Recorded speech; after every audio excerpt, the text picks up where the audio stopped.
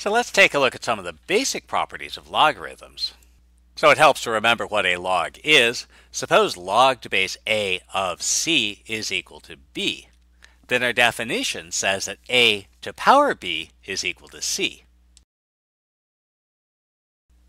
Now, we can evaluate a to power b whether or not b is positive, negative, or 0. But since a must be greater than 0, then a to power b must be positive.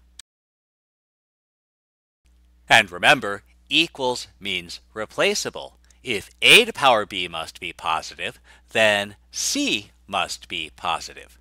And so that means that the expression log to base a of c is only defined if c is positive. At least for now. Well, let's see what else we can determine. Suppose I want to find the log to base a of 1.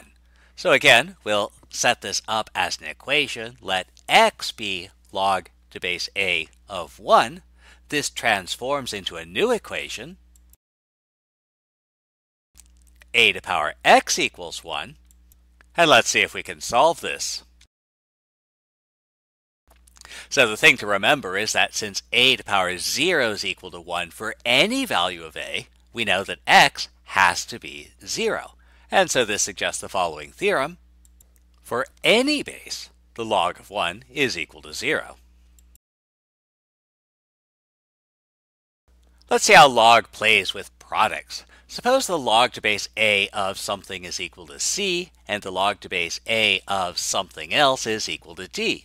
Can we say anything about the log to base a of the product p times q?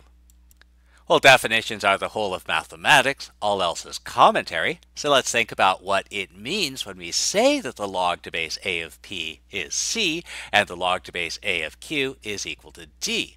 Both of these statements translate into exponential expressions. A to power c is equal to p, a to power d is equal to q. Now I'd like to say something about p times q, so let's multiply them together. And notice that I now have a product of exponents, so I can rewrite that product as a to power c plus d. Now, I'll hit both sides with a log.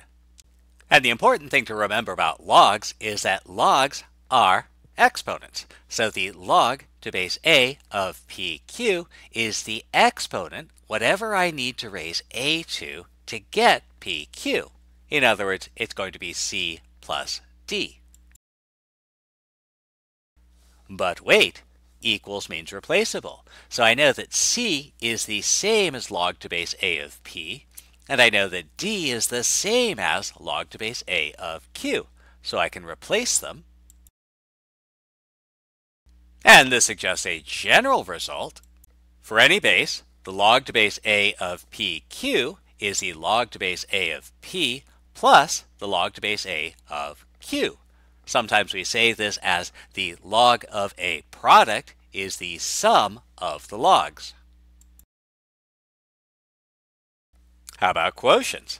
Again, suppose that the log to base a of p is something, and the log to base a of q is something else. What about the log of the quotient p over q?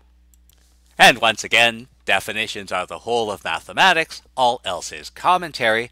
Because we know the log of base a of p is c, and the log to base a of q is d, we can rewrite these in exponential form. Since I want to know something about the quotient p over q, I can set that down. Since I know something about how to divide exponential expressions, I can simplify. And again, the log is the exponent. So the log to base a of p over q is the exponent c minus d. And equals means replaceable. Every time I see c, I can replace it with log to base a of p. Every time I see d, I can replace it with log to base a of q. And as before, this suggests a general result. For any base, the log to base a of p over q is the log to base a of p minus the log to base a of q. And again, we sometimes state this, the log of a quotient is the difference of the logs. How about powers? Suppose the log to base a of p is c. What about the log to base a of p to the n? So again, you know the definition. If log to base a of p is c, then we can rewrite that in exponential form. Since we want to know something about p to the n, we'll find p to the n. We'll apply our rules of exponents. We'll hit both sides with a log. And we know that c is the same as log to base a of p. And so this gives us a result. For any base, log to base a of p to the n is n times the log to base a of p. You could say that the power comes out front.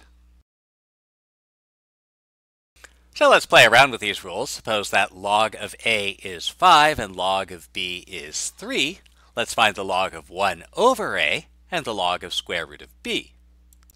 So again, how you speak influences how you think, and so you might want to speak of this 1 over a as 1 divided by a, which says that it's a quotient, so we might want to bring in our rule for the log of a quotient.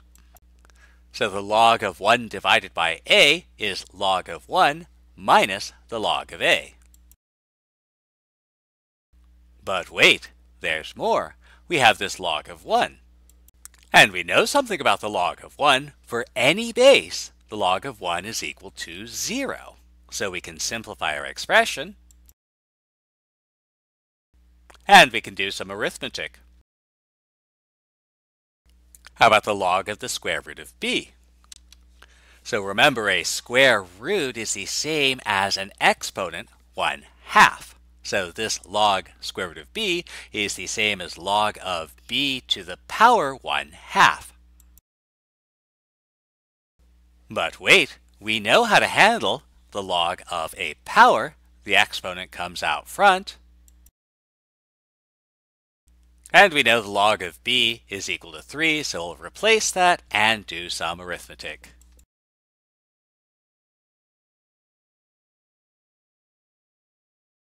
How about the log of, well, frightening horrible mess? But that's okay, we'll take it one step at a time. And again, how you speak influences how you think. So here we have log of a cubed over, no, wait, that's divided by b squared c to the 5th. So that's a divided by, so I have the log of a quotient is going to be the difference of the logs. So the first reduction, log numerator minus log denominator. Now let's take a look at these each separately. This is log of a to the 3rd.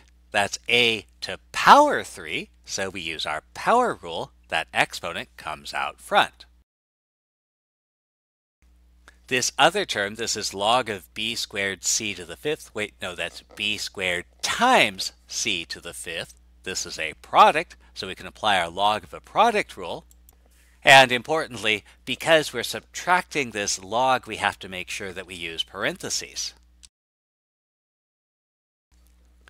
This is log of b to the 2nd power, so we can use our log of a power. And likewise for our log of c to the 5th. And we know our values of log a, log b, and log c. So we'll substitute those in and do a little bit of arithmetic.